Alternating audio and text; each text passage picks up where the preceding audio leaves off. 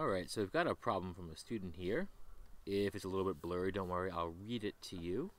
It says, select one or more expressions that together represent all solutions to the equation. Your answer should be in degrees. Okay, so we're working in degrees. Assume n is any integer. So the sine of x equals 1. What we want to do is take the inverse sine of both sides. So we'll take the inverse sine of the sine of x. That will cancel out the sine operation and just leave what's inside the parentheses. And I'm going to take the inverse sine of 1. So the inverse sine of x is just x.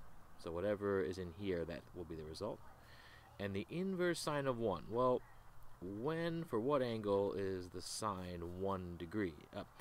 For what angle is the sine ratio 1?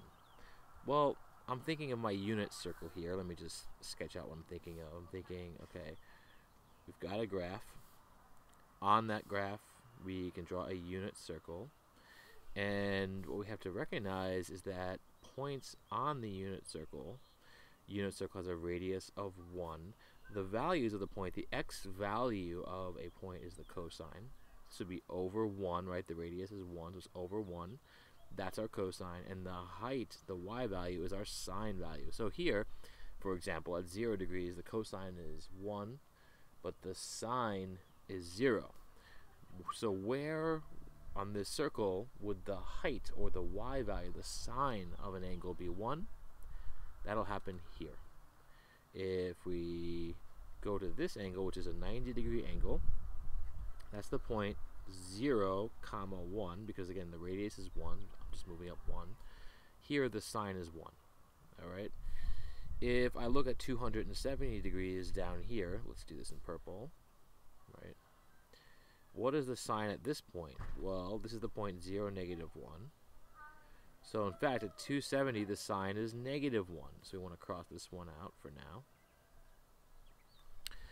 And so